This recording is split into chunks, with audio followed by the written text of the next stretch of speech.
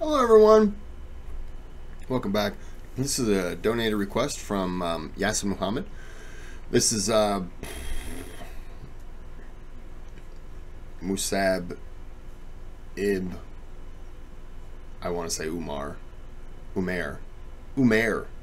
So is it Musab Umair? Musab Umair. If I'm wrong, he's got to change his name then, because I can't be wrong, except the times when I usually am. Okay, this is the first. This is the man who gave it all, Dr. Omar. I'm liking him the more I see his videos, but I like this series too, the first. I really do dig him, or enjoy him, however you like to say it. Before we get started, there is a thanks button. You can donate, subscribe if you'd like, and thumbs up at bare minimum. These will either be a little over 15 minutes, and there will be 5 of them, or I'll go about 19 minutes, and there will be 4 of them. We'll see. Depends on my dogs, really. Bismillah walhamdulillah wassalatu wassalamu ala rasulillah wa ala alihi wa wala. So inshallah ta'ala, tonight we are on episode 50 of the first. So first and foremost, we ask Allah subhanahu wa ta'ala to allow us to benefit from what we have learned about these blessed companions of the Prophet sallallahu alaihi wasallam, and to emulate what we have learned of them and to apply that in our lives. And we ask Allah to join us with them and with our beloved Messenger sallallahu alaihi wasallam in al-Firdaus al-A'la. Ameen ya Rabbil Alameen. Now with that being said, inshallah ta'ala, a few things before I get started. This is the last long episode we're going to do in season 1 of the first. So let me explain what that means. This is the last Tuesday night that we're going to have a live session for a few months, inshallah ta'ala. And we will wrap up the first season of As-Sabiqun al-Awwalun of the first. Why? Because what I want to do for the next few months, inshallah ta'ala, is I want to extract some of the biographies from these books of Siyar that are not spoken about at all in the Muslim memory. Names like Khunais, and Ash-Shifa, and Atika, and Ukasha, and Mihja, names that are not familiar, radiyallahu anhum ajma'in, that are not familiar to Muslims. And one of my main intentions for this series was to bring out some of those early Muslims that we often don't hear about. So what we're going to be doing, these are people that if you read, Al-Isaba by Ibn Hajar, or the Tabaqat of Ibn Sa'id, or Siyar A'lam al-Nubula, you'll find 1 or 2 paragraphs about them. But I want us to know their names, inshallah ta'ala, and to know something about them. So every week, you'll find online, inshallah ta'ala, on our YouTube channel, Yaqeen Institute, a new biography that's uploaded. These episodes will be about 15 minutes on average, inshallah ta'ala, reflecting on some of these names. Then what we will do, inshallah ta'ala, is we'll get back to the in-person long lectures, inshallah, long biographies, and we'll start with the Ansar of the Prophet ﷺ in season 2. Who are we talking about tonight? We're talking about Musab ibn Umair radiyallahu ta'ala anhu. Musab radiyallahu anhu is literally the bridge between As-Sabiqun al-Awwalun, the Muhajirun, and the Ansar. He's the bridge between the first in Mecca and the first in Medina. And so it's fitting that we saved him for the last of the long biographies, inshallah ta'ala, that we are covering in this series, so that we can understand the way that the baton was passed from Mecca to Medina. And bi'idhnillahi ta'ala, by the time we start season 2, inshallah ta'ala, of the first, you would have had an appreciation of pretty much all of the names in some capacity, men and women, that accepted Islam early on with the Prophet ﷺ in those first 13 years. So we start with Musab ibn Umair radiyallahu ta'ala anhu. By far, subhanAllah, one of my favorite biographies in the Siyar, in the biographies of the companions of the Prophet sallallahu alaihi wasallam. Truly an extraordinary human being, and you could dwell on every part of his Islam and spend an entire class on it, because everything about him is against the norms. Subhanallah, what he was able to accomplish and what he represented. Mus'ab radiyallahu ta'ala anhu goes against every single wind, every trend to embrace Islam and to become one of its greatest carriers. Some call him the first Safir, the first ambassador of Islam, Musab radiallahu ta'ala anhu, who fits many categories. There's a beautiful narration from Ali ibn Abi Talib radiallahu ta'ala anhu, where he says, "Inna kulla nabiyyin u'tiya sab'ata nujuba aw nuqaba." He said that every Nabi, every prophet was given 7 special servants or special attendants, not servants. A better word is like your disciples. But Hawari is disciples, and the Prophet ﷺ's disciple was who? Az-Zubayr radiallahu ta'ala anhu, right? That's who he called his Hawari, his disciple. But they're special followers, they're guards, they are always there around that Prophet of Allah. So the Prophet ﷺ is saying that every prophet had 7 of these people, and he said, وَأُعْطِيتُ أَنَا أَرْبَعَةَ عَشَرٍ, and I was given 14. قُلْنَا مَنْ هُمْ, we said, who are they? And some of the scholars say this narration is actually Ali radiallahu ta'ala anhu speaking, not the Prophet ﷺ himself. So that's why the narration comes across as such. Ana wa ibnay, me and my 2 sons. That is Ali radiallahu ta'ala anhu and his 2 sons, Al-Hasan wal-Husayn. May Allah subhanahu wa ta'ala be pleased with them. So the first 3 that are mentioned here, Ali, wal-Hasan, wal-Husayn, may Allah be pleased with them. And we covered them, of course, early on in this series. وَجَعْفَرْ وَحَمْزَةْ وَأَبُو بَكْرْ وَعُمَرْ. Ja'far, radiyallahu ta'ala anhu. Hamza, radiyallahu anhu. The 2 shaykhs of this ummah, Abu Bakr and Umar, radiyallahu anhuma. وَمُصْعَبْ وَبِلَال وَسَلْمَانْ. And Mus'ab, radiyallahu ta'ala anhu. And Bilal and Salman. وَعَمَّارْ وَالْمِقْدَادْ. And Ammar ibn Yasir and Al-Miqdad. May Allah be pleased with them. All of them we have covered. وَحُذَيْفَ وَعَبْدُاللَّهِ ibn Mas'ud. And Hudayfa and Abdullah, Abu Dhar, I'm sorry, وَحُذَيْفَ and Abu Dhar وَعَبْدُاللَّهِ ibn Mas'ud. Hudayfa, Abu Dhar and Abdullah ibn Mas'ud. So these are the 14 special attendants to the Prophet sallallahu alaihi wasallam that are mentioned here. And of course, there are various narrations that mention the companions and their special virtues. The only person we haven't covered out of all of this is the one we are covering tonight, which is Musab ibn Umair radiyallahu ta'ala anhu. His full name is Musab ibn Umair ibn Hashim ibn Abdi Manaf. He is from a small tribe in Quraysh known as Banu Abdari. Banu Abdari, and if you notice when you look at the tribes of Quraysh, one way to understand the way that the tribes worked is that the bigger tribes had a disproportionate amount of power and influence amongst Quraysh. The bigger tribes tended to have power. Some of those smaller tribes of Quraysh that had a high lineage but they were small in numbers tended to have a huge accumulation of wealth. So there's wealth with some of the small tribes and a lot of power with some of the large tribes. And of course, all of them had their pride, their boasting in their nasl, in their lineage, which was prominent in the time.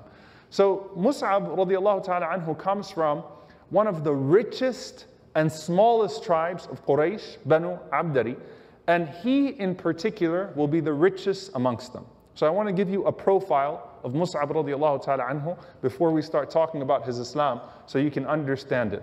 If you saw Mus'ab radiallahu ta'ala anhu, you would say, this is the most handsome man that I've ever seen in my life. He was an extremely handsome man. He resembled the Prophet ﷺ so much so that in Uhud, they could mistake the Prophet ﷺ and Mus'ab. That's how close he looked to the Prophet ﷺ, and we know the beauty of our Prophet ﷺ. So Mus'ab radiallahu ta'ala anhu was a beautiful, handsome man. He had a beautiful smile radiallahu ta'ala anhu. He was extremely wealthy, and here's how he became so wealthy. He was the only child of his mother. His mother's name was Khunnas bint Malik.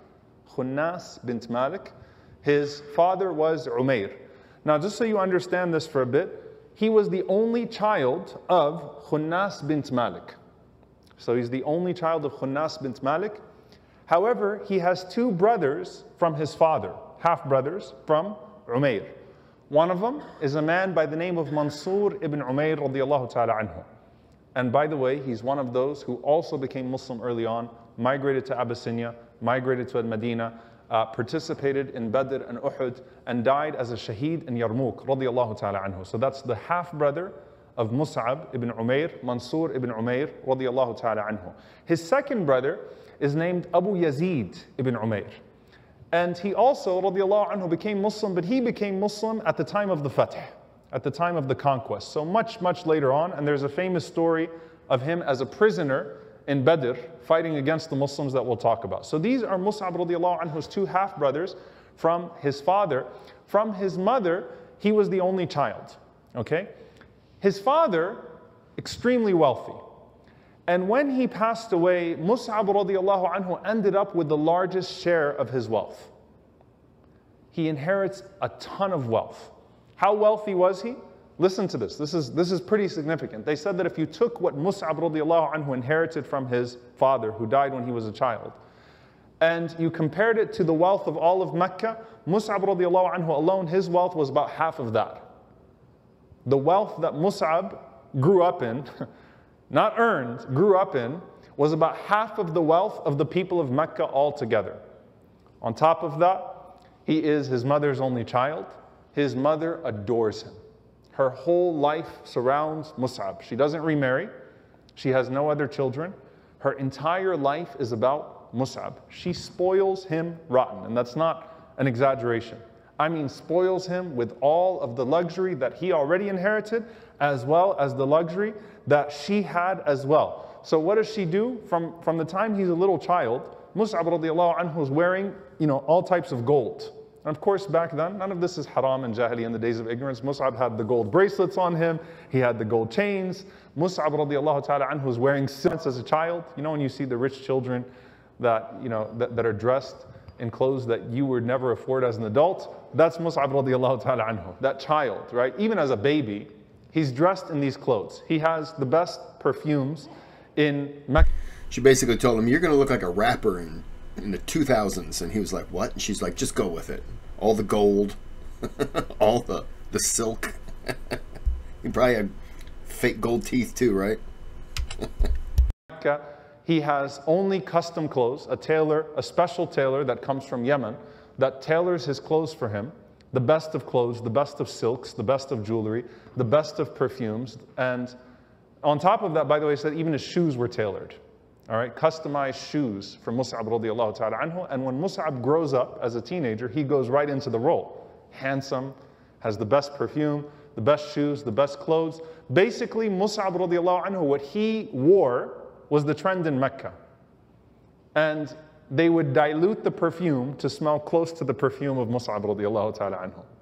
So what Mus'ab could afford in terms of perfume would stay in a place for days. They knew that he was there 3 days, 4 days after he was there because of the type of perfume that he wore. They would dilute their perfumes in Mecca to try to smell like his, and that was the branding of it, the selling of it, right? So everyone wanted to be like him. Everyone wanted to look like him. Everyone wanted to dress like him. Everyone wanted to smell like him. That's a lot for the ego of a child, right? That's a lot that could go to a young person's head. On top of that, his mother is making him the king of the world. He has good looks. He's very intelligent. Everyone wants to be around him, friends, all that is there, right? So he's growing up in this type of environment, and that would be probably the least likely, young person to accept Islam, right? A lot of young people don't have their coming to Allah moment until what? Until that dream gets shattered quickly. You think that pursuing a certain type of social life is going to make you happy. And then once you realize that's not really working out for you as a young person, then you start to think about religion. Let me get through my youth, my silliness, especially if I have a lot of money that I inherited, which usually translates into recklessness. And then I'll think about religion. Mus'ab radiallahu ta'ala anhu has nothing shattering his image for him. It is all perfectly in place for him. Until he hears about Dar al-Arqam. He hears, because Mus'ab radiallahu ta'ala anhu is surrounded by people, people tell him things, so he gets news early on, because everyone's always coming to him, to ask him questions, to talk to him, to be around him. He hears about Dar al-Arqam, this place where Muhammad sallallahu alaihi wasallam is gathering 10, 15, 20 companions in the house of al-Arqam, who's also a teenager. Mus'ab radiallahu anhu was only a young boy, barely a teenager at this point. And he's talking to them about this new religion, monotheism, the hereafter, things that he had never heard of. Mus'ab radiallahu ta'ala anhu is curious. Now Mus'ab, and this is when the Prophet ﷺ says that people are like precious stones. خِيَارُكُمْ فِي الْجَاهِلِيَّةِ خِيَارُكُمْ فِي الْإِسْلَامِ. The best of you in the days of ignorance are the best of you in Islam. Even though Mus'ab radiallahu anhu had all this, he wasn't pompous. You don't find any instance in Jahiliyyah of Musab radiallahu anhu, slapping a slave or spitting on someone or belittling someone or denigrating something, which is a testimony to his character early on. He's pompous, he's growing up in luxury. If there was a reality TV show at the time, it would have all been about Musab radiallahu anhu, right? But he's not arrogant in the sense he doesn't denigrate people. He says, I'm very curious about this. But he wants to go very secretively to Dar al-Arqam because he doesn't want his mom to find out. Ultimately, all of this comes from his mother. So the description of him, subhanAllah, going to Dar al-Arqam is that he literally went in the depths of the night and he's tippy-toeing. He's going so quietly to Dar al-Arqam, trying to escape the crowds, the sight of people to see what's going on. And he knocks extremely softly on the door and they let him in. When they let him in, Rasulullah ﷺ was teaching. He was addressing them. So he interrupted in a way, or he happened to walk in when the Prophet ﷺ was talking to them. So put yourself through the lens of Mus'ab radiallahu anhu, opening the door of Dar al-Arqam. You see all of these people. Who are the majority of the people sitting around the Prophet ﷺ? The exact opposite of you from a societal standpoint. Slaves, poor people, oppressed people, people without tribe. That's pretty much who's gathered around the Prophet ﷺ. So when they see Mus'ab radiallahu anhu, there's a mood in the room, like who just walked in the room.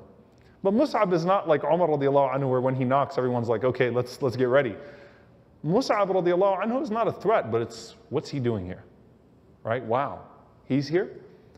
Rasulullah ﷺ notices him, but the Prophet ﷺ doesn't stop talking.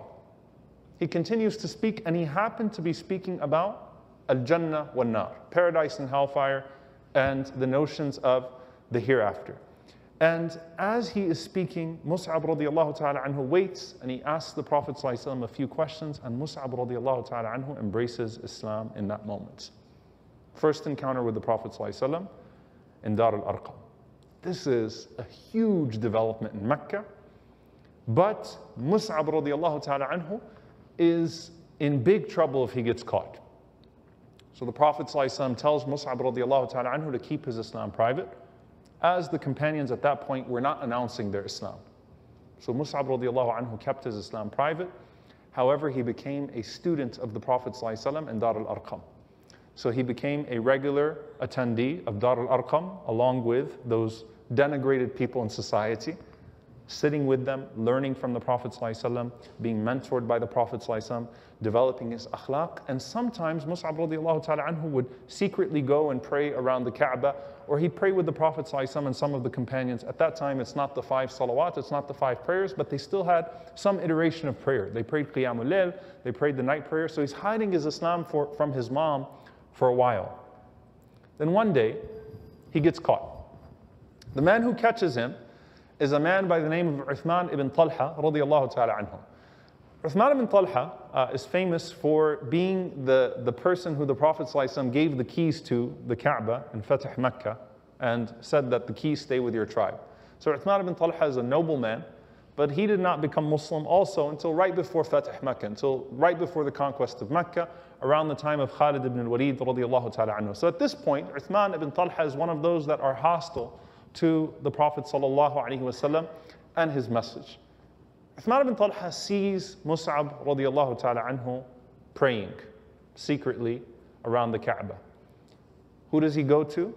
He goes to his mother. His mother is in complete disbelief.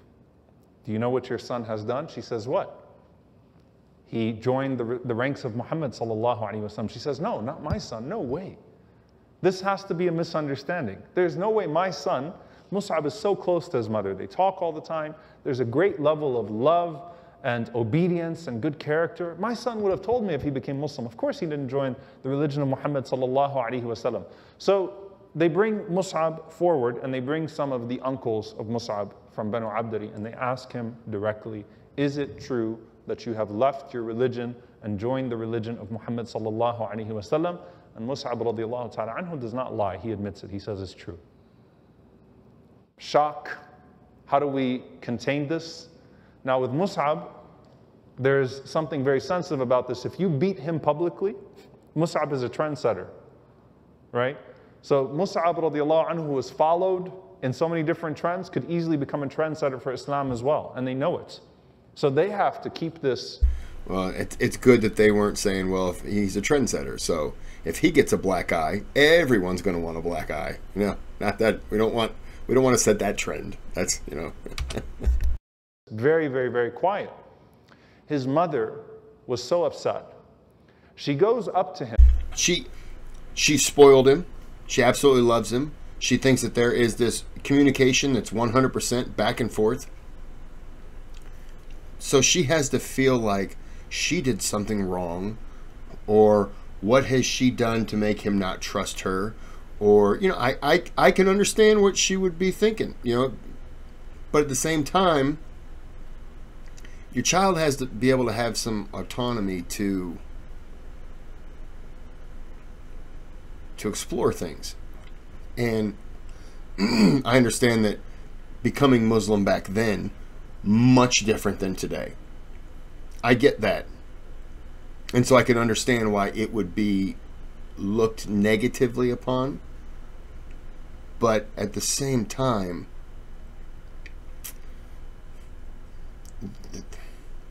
the more you try to control your kid, the more you're going to end up pushing them away.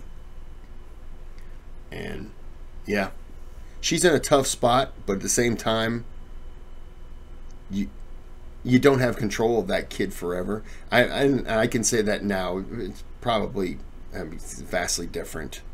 But yeah, I do feel bad for her. And subhanAllah, this shows you the very human emotions that are at play here. She's about to hit him, but she can't. She loves him too much. Never hit her son before. She doesn't know how to hit him. So she holds herself back. She's screaming at him. She can't hit him, which was very common at that time. And she said, you know what? لَأَسْجُنَنَّكَ. I'm going to imprison you. Basically, I'm going to keep you tied up in the house. لَا تَخْرُجْ حَتَّى تَرْتَدَّ عَنْ هَذَا الدِّينِ. You will not leave this house until you renounce this religion of yours. So he was tied up in a corner of the home, sort of in a dungeon, and deprived, and you know, everything is taken away from him. He's not able to see the light of day, but at the same time, she did not beat him. She would not hit him. So Musab radiallahu ta'ala anhu is in this, basically the situation of solitary confinement. He has no brothers around him. He has no sisters around him. He has no spouse. He has no friends. No one to actually come to him. And he is waiting for his mother to relent and let him out. So his mother, still being compassionate towards him, checks on him and tries to talk to him, tries to convince him to leave Islam. Mus'ab radiallahu ta'ala anhu is unrelenting. Mus'ab in turn invites her to Islam, and she mocks the idea altogether, and she continues to make the deprivation of food and drink and things of that sort worse for him, hoping that that will be enough to cause Mus'ab radiallahu ta'ala anhu to relent. However, I'm going to go back. Yeah, I'm going to stop it there. Yeah, I don't know if I would go as far as now locking my child up. But I understand. Learning more and more, I really do understand as a parent. I'm not a parent, but as a parent would be back then, how your child, your cousin, nephew, niece, you know, whatever, brother, how the tribes worked, and how condemned Muhammad was when he kind of came forward. You know, not by everyone clearly, but I can understand. And to be honest, I could say that if I was back in that time, I would probably be one of the people who would be, you know, oh, that Muhammad, he doesn't know what he's talking about. Oh yeah, he's a prophet. I would be one of those people. I know I would be. I'm positive I'd be one of those people. Because, oh, sure he was. I would instantly, no, that guy's. But at the same time, I can also look back on it now and say, but he was an honest guy. Everyone said he was honest. He never lied. He was somebody who you would go to solve issues. And then I think, would I give him the benefit of the doubt? Hey, I'm talking over here. Shut your faces. Would I give him the benefit of the doubt? Then I say, yeah, I probably would. But then I'm stuck. I don't know where I would honestly be in that moment. So I'm looking at the mother here and I'm thinking, I can relate to her.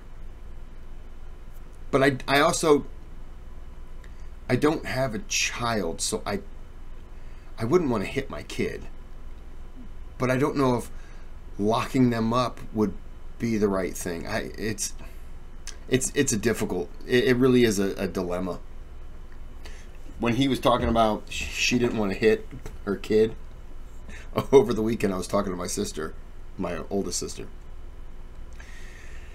She was on the phone with me and one of her sons said something and she goes, "You're lucky that I love you and I don't smack you." And I said, "Do you want me to come down there and give him a wallop?" And he heard me over the phone. I go, "Oh."